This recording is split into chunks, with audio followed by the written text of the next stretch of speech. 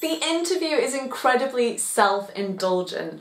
It feels like Seth Rogen and James Franco got stoned whilst writing a short story, elaborated on it whilst getting more stoned, and can't see why it isn't funny through all the cloud of smoke. Seth Rogen is playing Seth Rogen, but I did like James Franco's flamboyant performance. There was really one funny moment in this film, and that didn't even have anything to do with the plot of the film. I can't believe World War III nearly happened because of this film.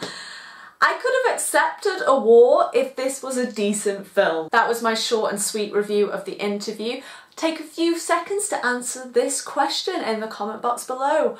What is your favourite Rogen-Franco collaboration film? If you liked this video, please hit the thumbs up button, subscribe so you never miss out on a new video, and don't forget to answer the question by leaving a comment in the box below. You can also find me on Twitter and Facebook. Links are in the description box. If you enjoy the channel and would like to give something back, you can become a patron. If you are unable to contribute, hitting the share button to Twitter and Facebook can go a long way too. Thanks for watching!